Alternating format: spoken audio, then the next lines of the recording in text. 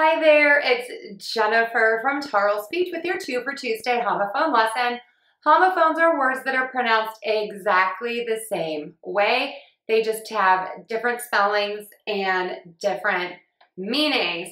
Our words today are read, the past tense of to read, and red, the color in my picture. So to say these words correctly, 3 little sounds. Let's start with that R. For this sound, think square, tense lips. The tip of your tongue is either pointed down or flipped back, and you want to pull the back of the tongue really high up. Next, we're going to move to that short E sound.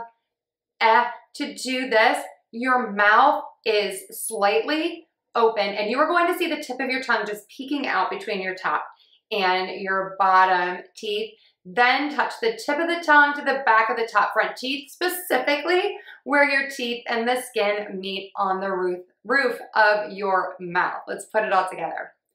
Red,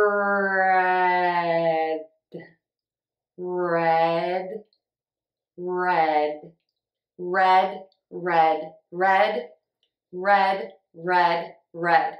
And now for a sentence. I read 3 red books.